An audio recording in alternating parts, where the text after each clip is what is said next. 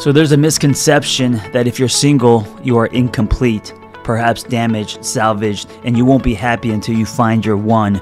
And that is not true. That is bullshit. It is a message that has been fed to us by media and advertising. The truth is, when you're single, you have the richest soil for growth. That's why I created this podcast. And unlike other podcasts, this one is host-driven, not guest-driven. That means I will be rotating health and wellness experts 3 times a week to give you the giant box of wellness crayons, not just the primary colors, so you can start building a meaningful life. It's time to give singlehood a cape. I am super excited to introduce you to today's host. Her content is super potent, and that's where I found her on social media. Her name is Sarah Baldwin, and she is a somatic experiencing practitioner and trauma coach who is trained in polyvagal interventions to support nervous system regulation and is on the polyvagal training team. Now, she specializes in somatic trauma healing, somatic attachment work, parts and inner child work, and nervous system regulation. I know there's a lot of big words here, but what's amazing about her is she takes all this dense, complicated stuff and brings it to street level. And everything that she talks about is very applicable, meaning that she gives you homework. She tells you how to work through this in simple steps. And she believes, and science confirms, that we are completely unbroken and that healing is our birthright. Our systems just need to be spoken in a way that they understand. And when that happens, everything changes. Sarah can be found on Instagram at Sarah, SARAHB coaching. Enjoy, Sarah Baldwin. Sarah, first, I just want to say thank you for being a part of this collective. One of the reasons why I reached out to you was because I think your content is so potent, and I feel like the nervous system and all the stuff that you talk about, you kind of bring it back to that. And I feel like it's it's stuff that we should have learned in high school. You know, I also love that at the end of your videos, you're not just giving information, but you're also giving a lot of how-tos, right? So what do we do with this? So yeah, I love your content, and I thought it would be a gift to share it in audio format via podcast. Yeah, thank you so much. I mean, I love collaborating with folks, and it's just such an honor to be a part of the collective and to be serving this community and each person that's listening now. So thank you so much for having me. And I really join you in feeling deeply that this work really, I believe, should be in every elementary school. It should be in every place of government. Oh, you think further back. You think elementary. I think was thinking high school. Starting this very, very young. It's so interesting to me that we learn how to make dioramas, and we learn about cumulus clouds, and we learn trigonometry and geometry. And not that those things are not important, but nobody teaches us about the vehicle we inhabit and how to actually be in the driver's seat of it. And so as a result, everybody's just kind of doing their best. We're at the mercy of external circumstances, patterns we don't really understand. And what occurs is this brilliant, that, we can chat about a bit maybe today, or certainly I'll have episodes on it, but this brilliant autonomic nervous system, which I call our protective nervous system. If we aren't in the driver's seat, it's sort of like, so if we are a vehicle, there's a driver's seat of the vehicle. When our system thinks we aren't safe, it kind of like it shoots us into the back seat, and then it goes on autopilot and it takes over. Yes. And so choices that we make in life, the behaviors we have, really are truly our entire experience is going to be indicative of what's happening in our nervous system. So yeah, I join you in that. I wish I had it as a kid myself. I agree. Me too. And I got to say, because no child enters adulthood unscarred, because there is trauma and, we fall into fight or flight states. We are in unsafe environments as we grow up, because that's just part of life. This is foundational. This language and what you're talking about it's not like for a select few, it's for the masses. So let's put a bookmark there and tell me Tell me about your childhood and how you grew up, and I want to eventually get to what led you to gravitate toward this. I'm assuming that somewhere in there, Peter Levine in that book, The Body Keeps a Score, has made some kind of impact on you. But yeah, let's start from early on, and you could go back as far as you want. So, like so many people, oftentimes our purpose, wherever our purposes lies, our biggest work in our lives. And so for me, I grew up with a quite extreme complex trauma history. I was sexually abused inside my home, raped for 10 years or so. This is early childhood? Yeah. This was beginning in elementary school. And severe neglect, and there was 8 kids, but really everyone was raising themselves. Poverty and wow, 8 kids. You're one of 8? I'm one of 8. Mm-hmm. Wow, that's amazing. Yeah. So, it was. My mother had 8 children, multiple different men, but we all grew up in the same house together. Extraordinary experiences of pretty extreme trauma, or very extreme trauma. And so as a result of that, I couldn't learn, fully. Meaning, and what I mean by that is when we experience trauma of any kind, but certainly the kind of trauma I just described, our thinking brain, our prefrontal cortex, where we can read something and comprehend it, where we can intake information, it shuts off, which is a brilliant survival response. So kids aren't able to learn if they are experiencing continual forms of trauma.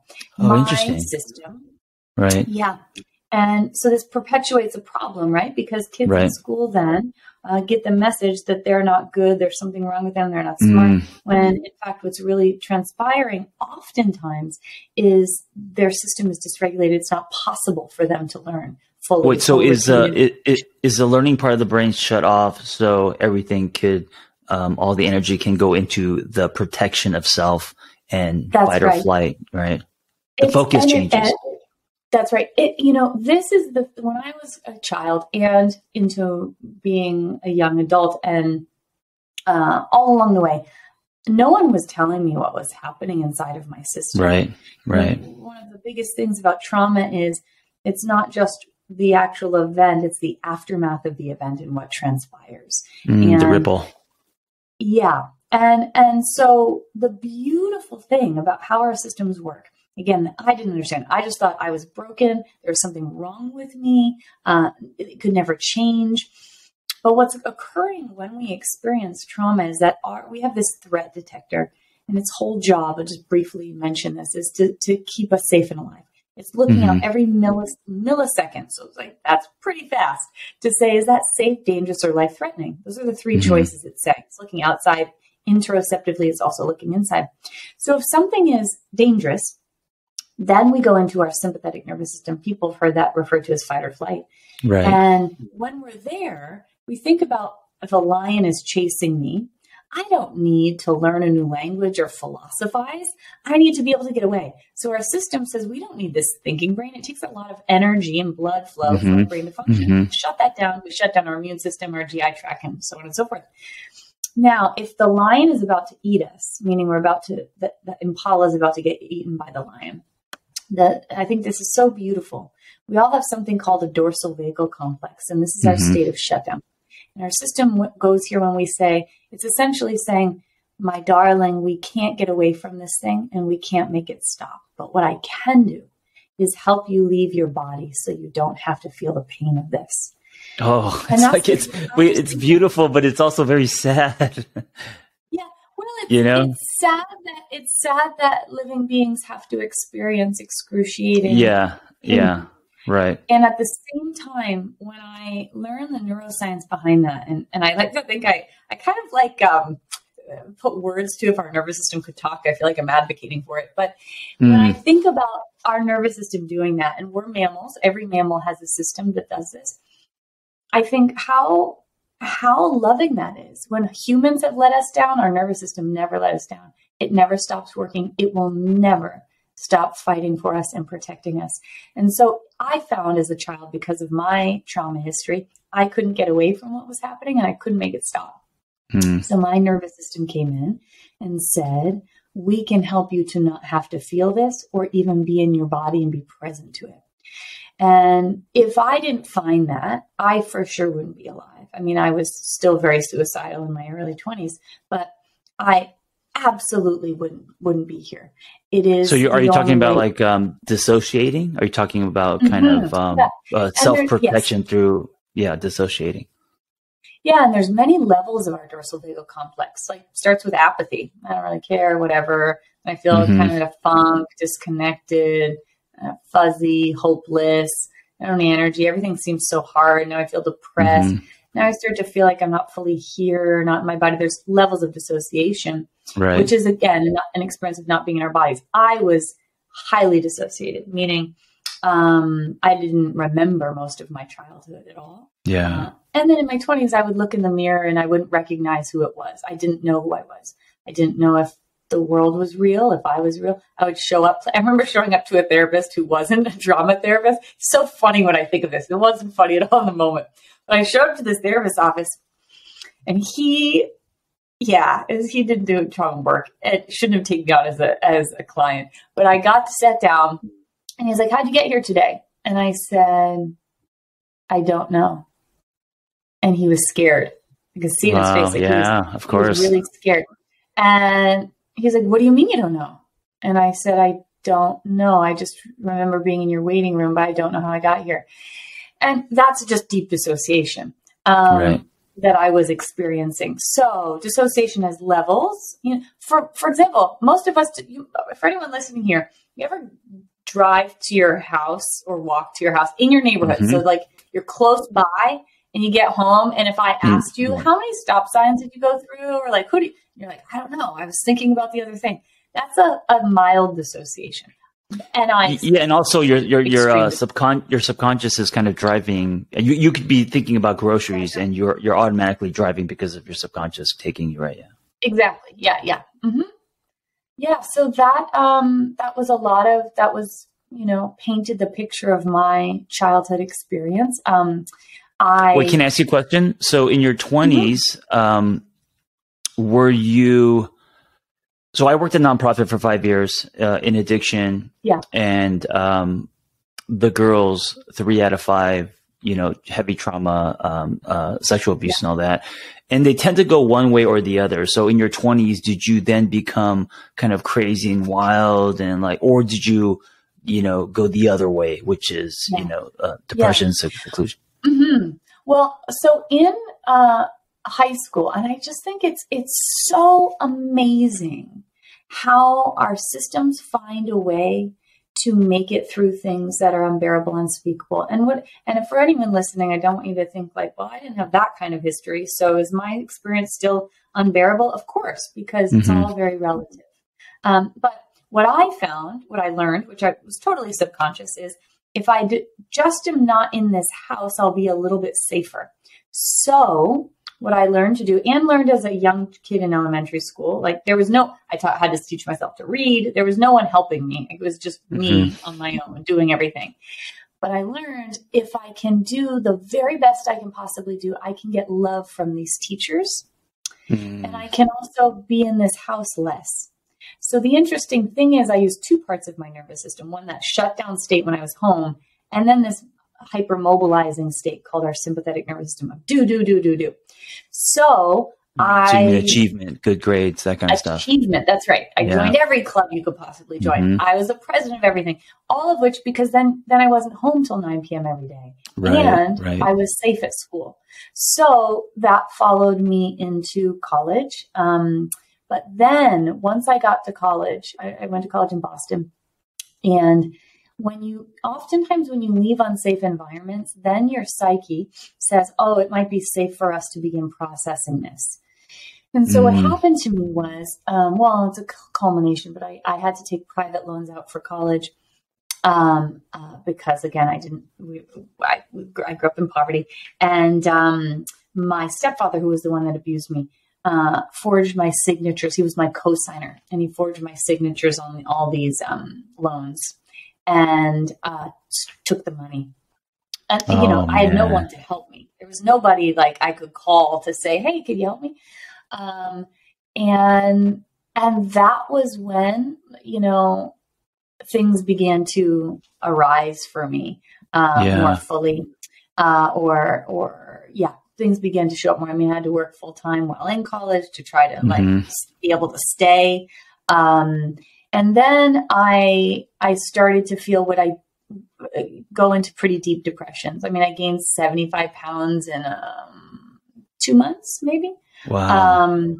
I was Did you have friends, or were you kind of introverted and alone? I did, but I had a lot of trauma bonded friends, people who were also were around, but weren't in health themselves. So, right. But there was just no one.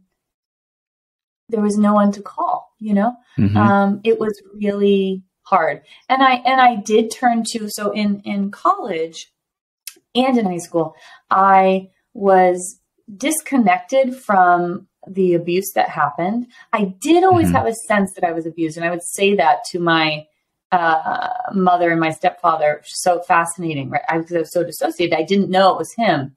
So I would say to them, I think I was abused. And they would say, oh, everyone feels that way. Just don't tell anyone that. It's very common. It's not, of course, that's not true. But whatever kids hear, whatever you're told as a child, you just think that must be what everyone else experiences. So anyway, I experienced a lot of depression in college, and suicidal ideation, and then, but was promiscuous. The thing is, the way that I experienced my sexuality was I had to not be present for it. So, drinking a lot in order to experience it. Numbing, risky behaviors. That happened for sure in my 20s. Can I ask you something? Because this is also very, very common as well. What were you I mean, not just you, but anyone who has followed this pattern, what do they get out of the sexual exploration, promiscuity? Is it the attention and validation, or is it dopamine? What is it? Why do people tend to go that way if they have been sexually abused? It's two primary reasons. Number one, if someone has experienced, especially if you were abused by people who are supposed to love you, what occurs is now our system says, this is what love is, and this is my value. This is the way that I'm loved. So instead of actually being embodied in someone's sexual experience, it's a way to achieve love and connection. Even there's an exchange. Yeah, exactly. But it is certainly not for my own pleasure or experience. Right. You're saying that I will give you me in exchange. Yes. I will feel loved. I will feel, attractive, valuable, and all that. Right. Yeah, and then, exactly. Then you want more and more of that. Right. Yes. That's a part of it. The second thing is, the interesting thing about our systems is when we experience trauma, the beautiful thing about them, they're always trying to complete the experience. And by complete the experience, that means make it different. Make it different. In this experience, maybe I get to have power instead of being powerless. In this interesting. Right. I can be the one that's in control instead of being controlled. So there's a part of you that's trying to rewrite this experience. That's right. That's exactly right. So that's another reason that it that transpires. The interesting thing is, though, that the way that threat detector I mentioned works, neuroception, it's located in our brainstem. It's always looking into the world. What does this remind me of? What does this remind me of? To decide if we're safe at any given moment. And it has kind of like a database of information. That's all your life experiences that it looks to decide if your current situation is safe, dangerous, or life-threatening. So the interesting thing is, remember, I was abused inside of my home. So what my system in my database says is, if someone gets close to you like family, that's very dangerous. Mm-hmm. Now, my nervous system said, this receptacle said, strangers, I wasn't abused by strangers. Strangers are nice. Strangers aren't bad. Strangers are safe. Interesting. So in my dating world, when I would date someone and I didn't really know them well, I felt much safer to be definitely wasn't fully embodied, but more embodied, etc. Now, if I started to date someone, it's been 6 months, it's been a year. Now we're talking about moving in together, whatever.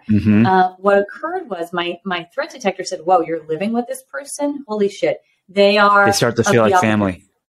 They start to feel like family. Yeah. And all of the sudden, what would occur, this really kind, wonderful person, let's say, what would transpire is, all of the sudden, my system would say, absolutely not. You are not getting anywhere near her. And I was completely disconnected from my sexuality. I had zero desire for sexual intimacy or experience at all whatsoever. And I wouldn't let that person close to me. And I couldn't understand because no one was telling me why it was happening. I couldn't understand this pattern. I didn't know how to change it. I saw lots of therapists who didn't explain that to me and why it was happening. And it was so incredibly confusing to not understand what was going on inside of me. I want to put a period here and I want to take a beat because you just shed light on something that I've never heard in this way before. Now, as a therapist and someone who's worked, from eating disorders to addiction, of course, the pattern is there. And I know this pattern, but what you just said about abuse at home and then finding safety in strangers because home wasn't safe. And then if you actually decide to start building a relationship, now that smells like home. So now it's unsafe. I've never heard that. And so I think also people listening, there may be many aha, connect the dot type of moments right now as you're saying this. I deeply hope there are. Something I say all the time to people, and really I started by saying this to this young part of me, is you make sense. You make sense. Everything about us makes sense.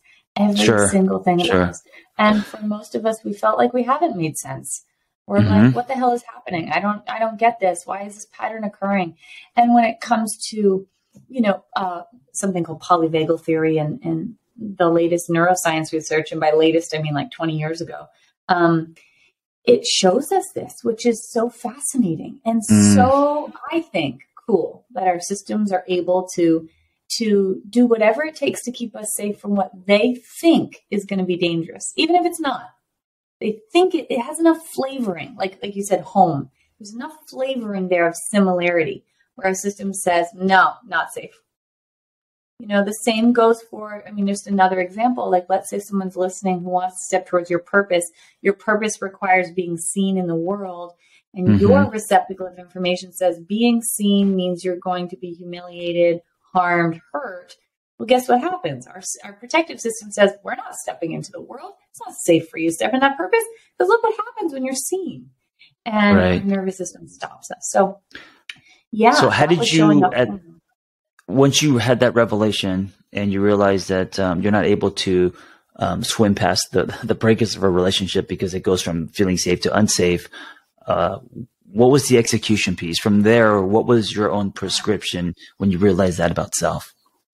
Well, so to give a bit more information, I got off the plane in Los Angeles with 2 suitcases and nowhere to sleep, like no adult wow. $100,000 in debt because the money that was stolen from me. Yeah. I had nowhere to go. And how old were you? 20, just about to be 22. Oh my gosh, babe. And also, why Los Angeles? Why'd you leave Boston? I went to school for theater. It was my first degree in Boston, a school called Emerson, and they have I know Emerson. Semester. Yeah, you could do your last semester in LA. So I did that, and I liked it. And I always had this knowingness, like my intuition was telling me, like I'm going to live there, and I had no home, So it was when I think of that though, like, wow, to get off a plane and nowhere to sleep. I slept on a friend's floor with cockroaches in their kitchen. for like a few months. And then I shared a twin air mattress for a full year with a friend, which is a weird thing to share, a twin air mattress. But, wait, we're in Los Angeles, because I grew up here, and I'm always, again, by the way, this story, very common, right? People coming to LA. LA feels very shiny. It's very exciting. Of course, the beach, the mountains, all of that. Where in Los Angeles did you start? What city? I lived in West Hollywood. The friend's place that I was living in was in West Hollywood. Well, at least the area is nice. Yeah. The area was nice. I gotta tell you, the place we were staying was not so nice. Then, 3 friends, we shared a place at Park La Brea, but I shared a room with another person with one air mattress, and we didn't have like even a bureau to put clothes in. We just put it on the ground. It was really like sardines. Yeah.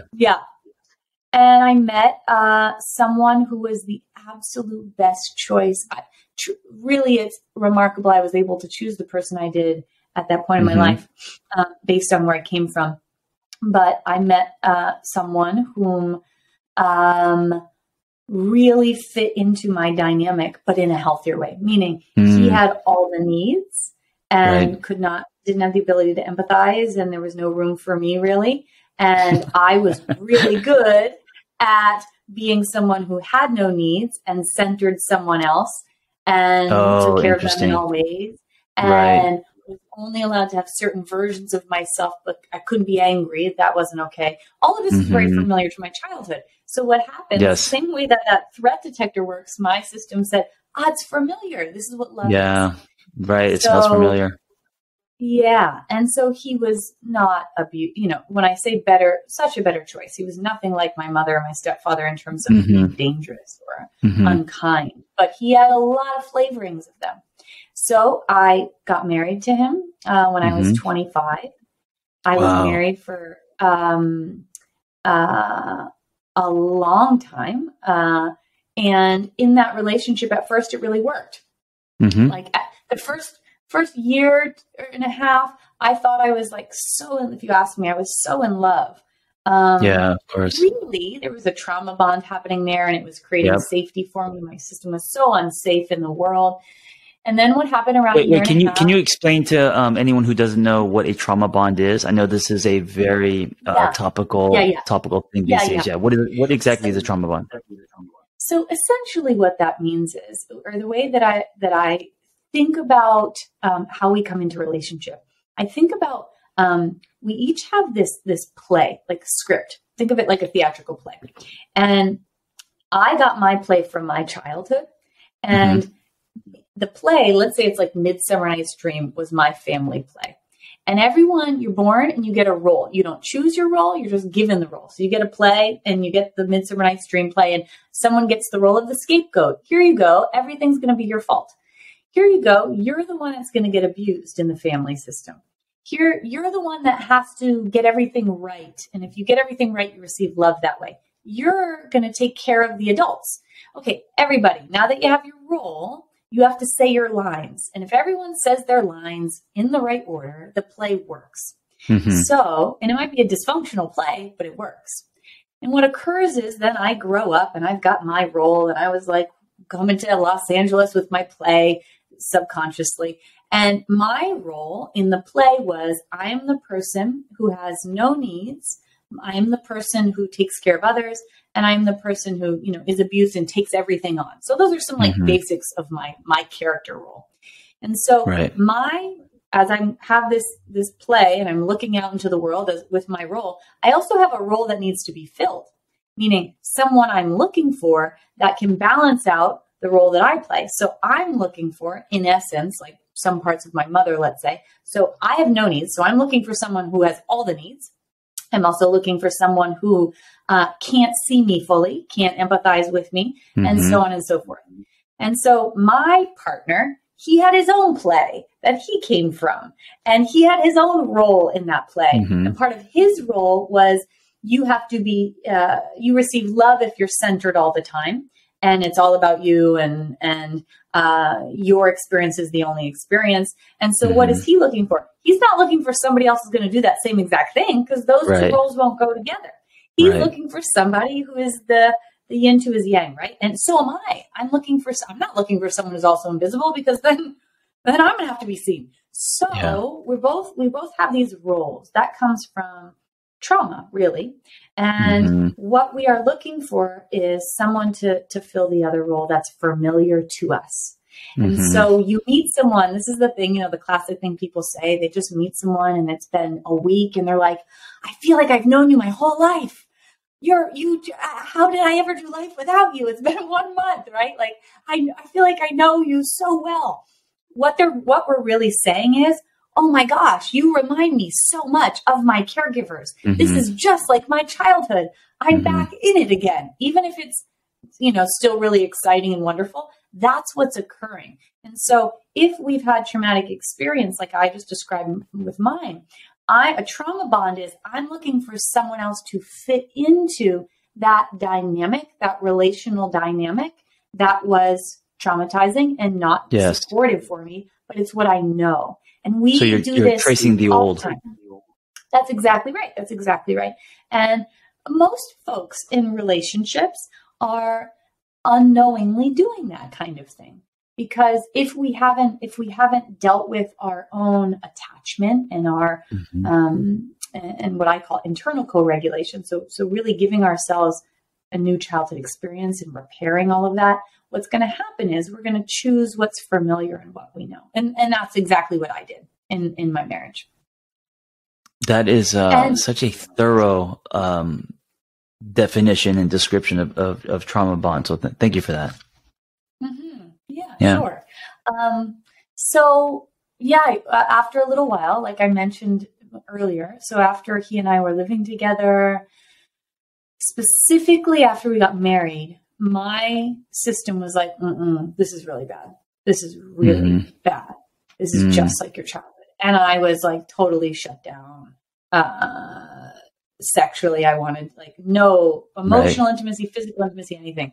Wait, is that also you realizing, wait a minute, in the beginning, yes, it was hot and heavy and exciting, and now I'm realizing this is bad. Is that also part of you evolving and growing out of what you're used to? Not yet. That happened later.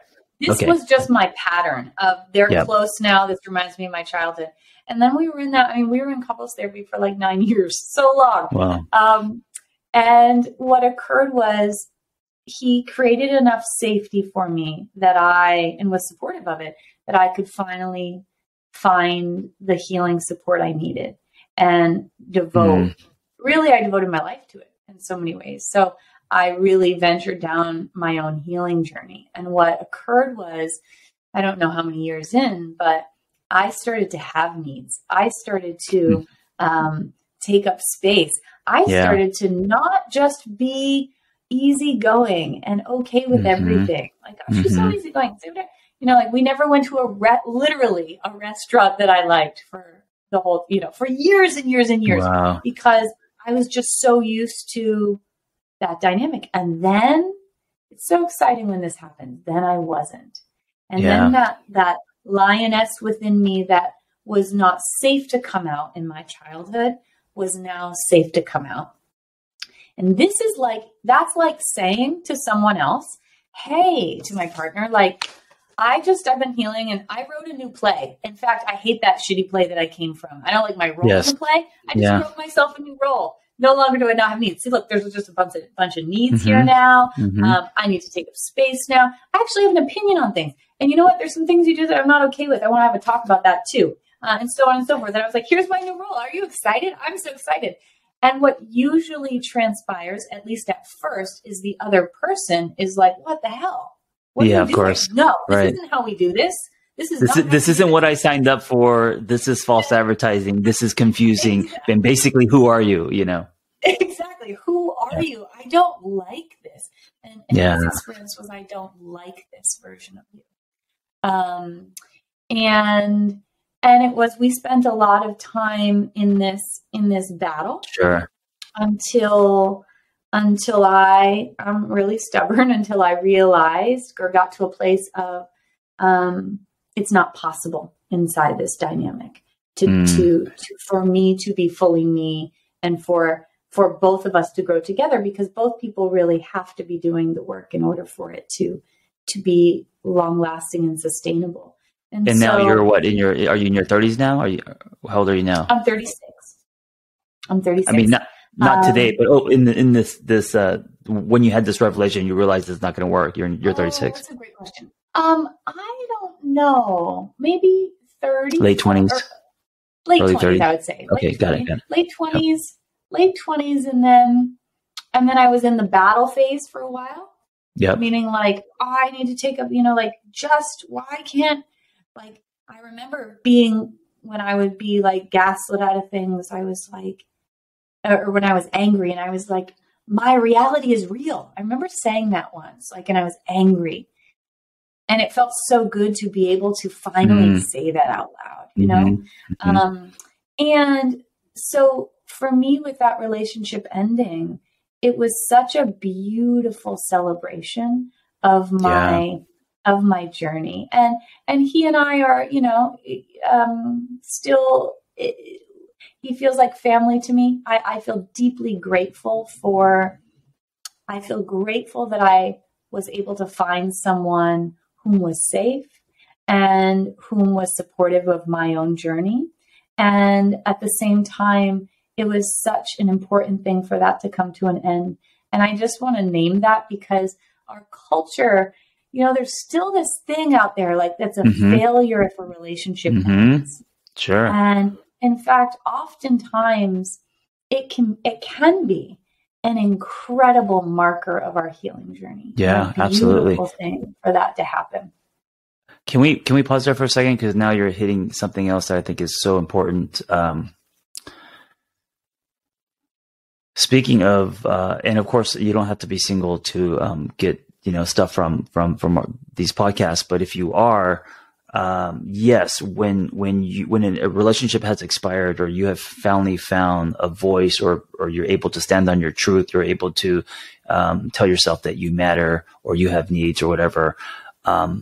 It's also like lined with, well, if this relationship doesn't work out, there's failure, especially if you're married, because I'm also divorced. And I remember, now there's a salvage stamped on my head, and, it's supposed to be divorced, and I thought it was happily ever after, and what's wrong with me and all of that. But you're saying that this is the act break in your life where you actually, the bib turned into a cape. I always talk about how in my journey, I was, adult child of an alcoholic, and kind of had a bib, right? And also youngest sibling position. At 35, I didn't even know how to work the dishwasher. But it was this moment for me too, where, and I found myself through motorcycles, CrossFit, and donuts. And that's when I turned my bib into a cape. It's when, after becoming a therapist, saying, you know what? I don't want to wear Dockers and a tie. I want to actually help people at the park. I want to make house calls. And I was on Tumblr at the time, but that's how this whole Angry Therapist started. Was I want to have a practice that is honest to me, and it felt very empowered. So it seems like this is that moment in your life where it became an act break. And if you're listening to this and you're feeling, oh, I can relate or resonate, or I think I'm around there, know that it's a really empowering, but also terrifying place to be. Yeah. But exciting. And I also will say this, I do a lot of somatic attachment work and somatic parts work, or people may, you can think of more like inner child work, parts work, same thing to me. But more often than not, so the reason I couldn't leave that relationship for so long, even though I had lots of people saying to me, and listeners probably have had this experience happen too, some of you listening, where you have loved ones and friends who are like, you deserve so much better. Why don't you just leave? Like, this person doesn't deserve you. And why? And there can be so much shame around, but I can't leave. And I want to explain just really quickly why we struggle to leave. And one of the primary reasons is because inside of our romantic partnerships is where our younger parts show up the most. And that's because the way this threat detector works that I mentioned, right? It's always looking to see, what does this remind me of? So a romantic partnership is going to be most reminiscent of our earliest childhood experiences. The earliest childhood experiences are the people who are supposed to love us the most. They were our person, whether they were there for you or not, and so on and so forth. So when we get into relationships, our young Wait, parts I'm show writing this up. down, by the way. Wait, real quick, I have to write this down. The earliest, our romantic relationships draw out our earliest parts. Say that again, the way you said it. If there's could be one area where our young parts show up the most, is our romantic partnerships. And the reason why the young parts show up the most in our romantic partnerships, there's a specific reason. And that is because it begins with that threat detector again. It all really goes back to our nervous system. But we have this threat detector, and it's always saying, what does this remind me of? What does this remind me of?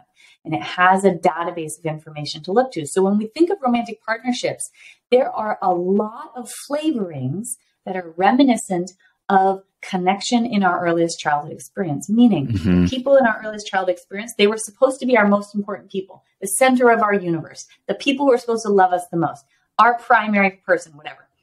If you think of romantic partnerships, in many ways, that's what those people are or are supposed to be. And so what occurs is our threat detector is like, whoa, this is a lot like childhood. What do we have on that? And it quickly says, Sarah, how did you have to behave in childhood in order to be loved, in order to be safe, in order to belong? That is the MO. That's the game plan. It worked because you're here and alive. So that's what we're going to do in this romantic partnership. And so what occurs is, and I'm sure listeners, some of you can relate to this. You're single and you're like, I've got this. I feel capable and able in life and feel really good, maybe for most of the time. Then all of a sudden you get into a romantic partnership and you're like, what the fuck happened? I'm out of control. I can't understand what's occurring. I feel unsafe. I feel incapable. I feel scared. What's happening? Well, what's happening is a young part of you is embodying your system. And it's almost like the more I do trauma work, the more clear it is to me that time's not linear. We travel time all the time. Like we travel back to time when we're triggered or activated. Sure. We can travel to the future too. So anyway, a young part is present in our bodies.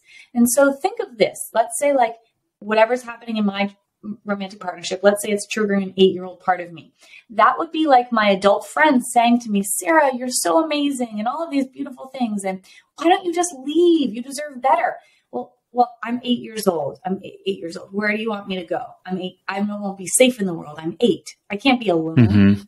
It's better to be with this person and at least have connection and some semblance of safety than be 8 years old and unsafe and all alone. And so one of the primary reasons that people struggle to leave is because of that, because these young parts of us are inhabiting our experience and running the show. And, if we look at kids who are abused and taken out of a home and put into foster care, they want to go back to that home more often than not, because that's what they know. And so when I say it was a celebration, it's because when I could get to a place where I finally had given the young parts of me the safety they had been looking for their entire lives, that I became the parent to these young parts. I was giving them their needs, that now it was safe to leave because I was taking care of the 8-year-old adult Sarah. And as a result of that, what occurred when, in creating an internal secure attachment, meaning really we can imprint new childhood experiences where my system was no longer relating to myself or others in the way that I was in the past.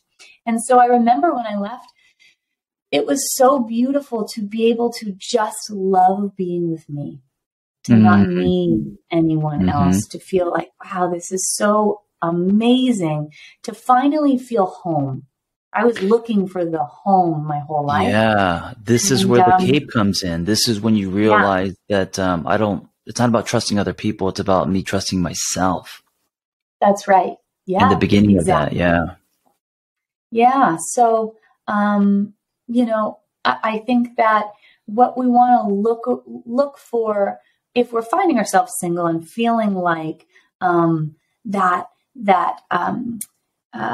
survival feeling of needing someone, like I'm not going to be okay if I don't have this person, or I'm not going to be complete if I don't have a person, or I'm not, things aren't going to be all right. I'm not going to be lovable if I don't have a person.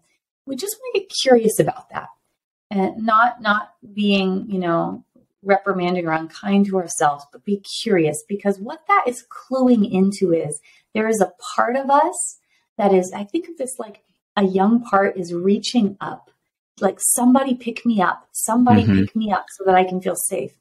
And the only person that can actually pick that part up in a way that creates lasting change is us. And when we pick that part up, everything changes. And so otherwise what occurs is we're perpetually looking for someone else, dating, like another person, just save me from this experience or pick me up so that I'm okay.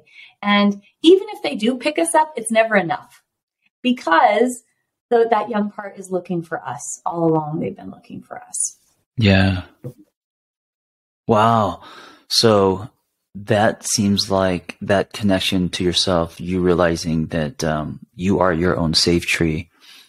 Yeah. That seemed like the beginning for you, right? From then on, now on to your self-betterment journey, your hero's journey, I'm sure, digesting books and courses and just really getting thirsty about all of that. Yeah. And I was doing that work inside of my marriage, which was the only way that I could eventually leave, the marriage is because, or rather I started with talk therapy, which had a lot of value and it wasn't enough. I think it's so interesting. I think about this all the time that the medical field has many specialists, right? Like I have an optometrist, cardiologist. I mean, I don't have those things, a cardiologist, but if I needed one, I could go to one. I have a gastroenterologist and so on and so forth. You see a specialist based on what you need. Now, the overarching, I think the world of mental health is archaic in this way, that if you go into psychology today, you can usually find the predominant thing folks are going to find is psychodynamic or talk therapy, which is great and wonderful. It's like a great cardiologist. The issue, though, is that it's one crayon. That's right. It's not the only treatment that's necessary for healing. But because the world of healing the world doesn't know about it enough, and this is the fault of a system, is that someone like me, before I started my healing journey, I just thought, well, this must be the thing that helps everything. And I had a lot of talk therapists who really should have said to me, this is outside my expertise. You need to go to an ophthalmologist. So what would occur is I would go to like the best cardiologist and I would get great heart surgery. And I would leave and say, but my eyes are still messed up. And they would say, oh, I don't know why. The heart surgery went great. So everything went really awesome. And so I left just feeling like, well, I just must be messed up because this isn't working. I can't tell you how many people would try to help me rationalize why I should not feel shame. And there was no amount of talking about me not feeling shame that actually made me not feel shame. Or talking about why I'm safe to not feel dissociated that actually stopped me from feeling dissociated. And this is because the things I'm talking about are subcortical, meaning they live in our bodies. They don't live up in our cortical brain. And so there's so much benefit to doing cortical work or talk therapy. And something else is necessary, and that is somatic work. Somatic work is how we speak the language of what is happening below the brain. Yeah. That is not a verbal language. And for everyone listening, just to simplify this, if you've ever felt anxious and you've tried to tell yourself, you're like cusping on, am I going to have a panic attack? Feel anxious. And you tell yourself, like, just calm down. There's nothing to be anxious about. You're about to do this interview. You're about to do this thing. Like, chill out. You're totally fine. If you try to do that, you probably notice that at the very least, your anxiety doesn't get any better. And at the worst, it just increases. And that's because you're trying to speak a verbal language to a system that can't hear a verbal language. So it's literally, it doesn't know that you're talking to it. And so on my journey, I was really lucky, and I don't even remember exactly how I found somatic trauma healing. And that changed my whole life. It changed everything. It is the only reason I'm here, for sure. So you went from head to body, right? So talk therapy can be very heady. You're saying somatic and dropping into your body, rewiring yourself, all that kind of work, instead of just talking about your feelings. That's right. So, and I give that analogy of like the medical system versus what's happening in mental health because it leaves people feeling shitty, like there's something wrong with them, when in fact, we just need different courses of action based on what we're experiencing. We needed to see a different specialist. And when that occurs, our system responds. And it doesn't take 10 years for that to transpire. And so I found somatic work. It allowed me to free myself of the past. It allowed me to regulate my nervous system as someone who was, I had so much chronic illness. I was bedridden, so depressed, suicidal, just not how you see me now. And I think that's important because I know when I was on my journey, I would hear people talk and like, oh man, but I'll never get there. Like I'm so, it's not possible for me. And so I just want listeners to know that if you're feeling dysregulated, anxious, frustrated, shut down, burnt out, can't slow down, apathetic, hopeless, frozen, etc., all those things that are stuck in the past, that what I'm telling you, there is nothing special about my nervous system. It's so ordinary. It's just really run of the mill. And if that's possible for me, it's possible for each of us. On the ACEs study, adverse childhood experiences of trauma, I score so high. On that ACEs study, I should not be here for all intents and purposes. Yeah.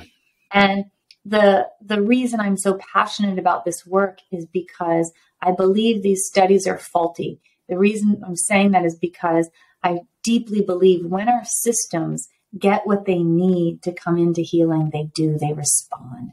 And our systems know how to come back into homeostasis. They know how to come into healing. They're incredibly intelligent. They just need to be spoken to in a way they understand.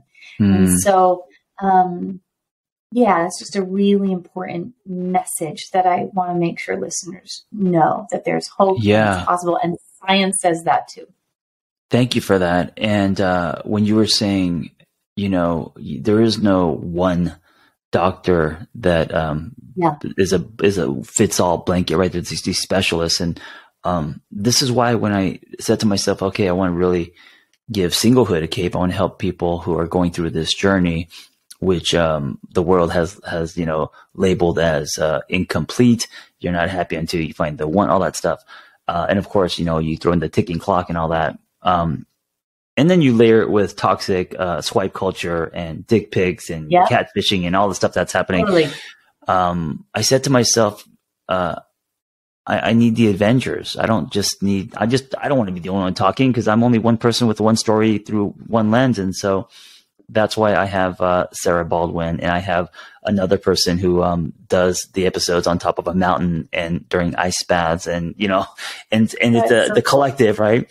And so hopefully that's my way of saying that it's not a one fits all wherever you're going through. And so thank you for appreciate that about what you're doing, John, because it's so important. And not only are there different modalities so important, but there'll be certain people that are more resonant for each of us too, and that's not a bad thing. That's a beautiful thing.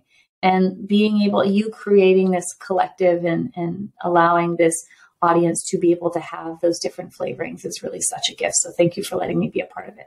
Yeah, thank you for your stuff is so. I think it's going to land so well with people. So it's going to give them a lot of revelations. It's gold. Where can we find you? What are you up to now? Right? What are some of your goals in your practice? So first, where can we find you? On social media? At sarahbaldwincoaching.com or on Instagram. I give lots of free stuff away and lots of free teachings. My handle is Sarah with an HB coaching. I also have some free resources for folks. So if you're just beginning and you're like, what is the nervous system and what does this even mean? And I have anxiety, but I'm not sure. Like, what does that all mean? I have a free quiz, and I created this quiz, and you can check out my Instagram and take it. I created it because, as I mentioned, I believe this should be in every school. Like, we should be able to understand our system. So when you take this quiz, there's different parts of our nervous system, and it's going to clue you into it's called a state, which state you hang out in the most, which one's most familiar to you. And there's specific things we do to regulate our nervous system based on the state we are in. So that's completely free. There's a free workbook on trauma in your nervous system there as well.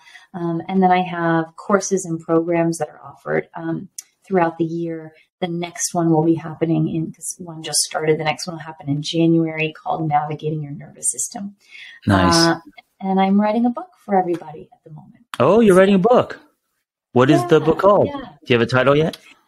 The working title is You Make Sense. We'll see what happens, but it's really a holistic understanding of this vehicle we inhabit and how to be in charge of it so that we can change our lives. And I'm hoping to get it also made into a young adult or a book for teens too. So nice. Yeah. Be in schools and stuff. So yeah. I love it. Thank you for all the work that you're doing, and thank you for being a part of this team. I'm super excited to see all the other audio podcasts that you're going to be contributing to this collective. And and also thank you for being so transparent and honest with your story. You shared a lot of personal things, and I don't want to minimize how hard that is for one to share one story. Oh, thank you. First of all, thank you so much for having me. For all the listeners here, I'm so excited to bring this work to you and spend some time with you. And, trauma feeds on silence and shame feeds on silence. So it is such an honor for me to be able to share part of my story with everyone here. And if any part of it, inclination, was resonant for you, just a reminder that you're not alone and that things can change. Thank you for that. And finally, early on in the conversation, you said something, I copied it, and I'm now going to paste it as the title with your approval. And so you said, if your nervous system could talk. And I remember thinking, okay, that's the title for this episode. I love that. Yeah. You know what's cool? When you're talking, you don't realize the things you say. I love that. If your nervous system could talk. That's great. I see words because I'm also a writer. And when people, and I'm like this in session, when people are talking, I try to get out of my own way, and something will light up. Words will light up in neon, like a visual. I will just see it. Oh, cool. And then I will know that means something, and I'll use it in the session or put it in my back pocket. And so that's what happened here. Oh, I love that. Thank you for sharing a bit of your process too. I'm going to take that with me, and thank you for your time. Yeah. All right. Everyone listening, be well. I hope that episode was helpful. Hey, listen, if you want to share your singlehood journey, if you've gone somewhere and come back, if you have revelations and wisdom, please share your story. It's going to help other people. Nothing makes us feel more connected than hearing other people's stories. So just send me the audio of your story, and you can just record it directly from your phone and email it to theangrytherapist@gmail.com. Also, if you want our Single on Purpose newsletter, go to singleonpurpose.life. That's singleonpurpose.life. You will get tools and articles and other people's stories, and also Zoom links to private gathers. So if you want to join our community, go to singleonpurpose.life. Thank you for listening. Be well. We hope you tell a friend.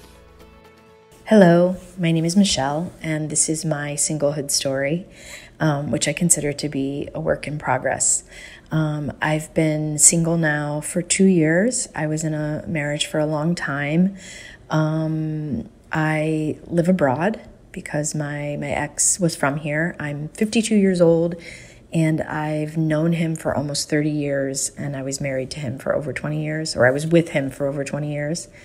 And we went through an incredibly devastating separation in 2020 at the height of COVID, which was very bad where we live, and we had incredibly strict lockdowns and restrictions here. So it was horrible timing because all of the advice that you'd normally be given during a divorce, I couldn't follow up on. I couldn't even leave my house to take a walk. I needed a permission slip to go to the grocery. Permission slip from the police to go to the grocery. So I definitely wasn't out, meeting girlfriends for cocktails or commiserating.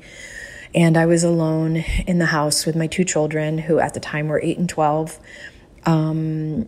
Because my ex, even though we were separating, so I can't cry infidelity or anything. We were already in the process of separating. We were already doing mediation before COVID hit. He somehow met someone, and I say somehow because, again, we were locked down. And he left the house from one day to the next. He kind of lost his mind, had a midlife crisis, whatever you want to call it. And, our children knew we were separating, but we had told them we would be staying in the same apartment for now because, also because of COVID, but because we live in a very expensive city. And that's just the way it had to go. So we have 2 levels, and he was going to live downstairs. I was going to live upstairs, and it was going to be very fluid. And the kids, had it in mind that we'd be in the same house, and then suddenly he left. So it was very devastating, very traumatizing. And for the first year, I just kept my head down. I'm a freelancer.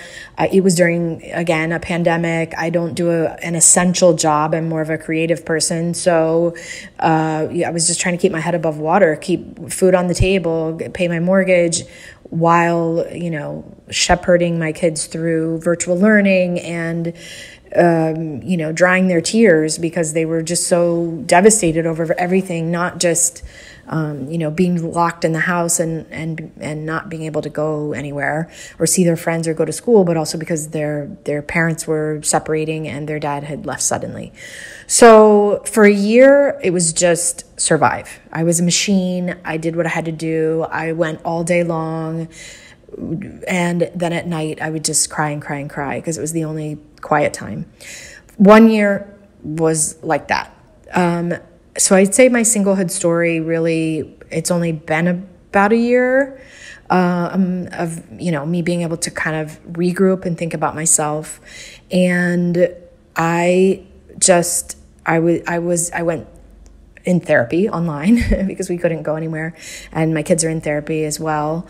So I've just been working on myself, thinking about, my relationship. I thought my relationship was one thing, and it turned out to, I guess I would say it's a person I knew for a long time, and he kind of turned out to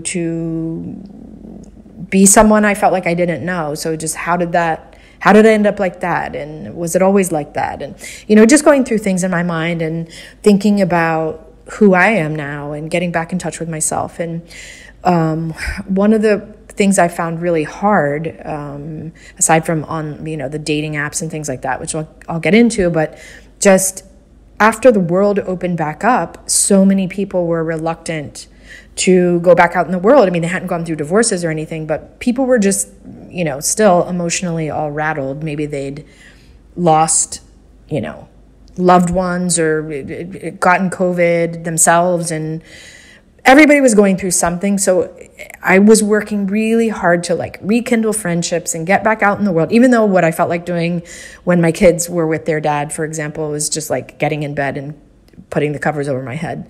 I pushed myself to get out there, and it was hard. I felt like I was getting not so much rejected, but people are busy. People at this time of life are busy. We're all, we're busy with our kids, with our maybe aging parents or whatever it is. And people have jobs, and it's just hard to get together with people a lot of times.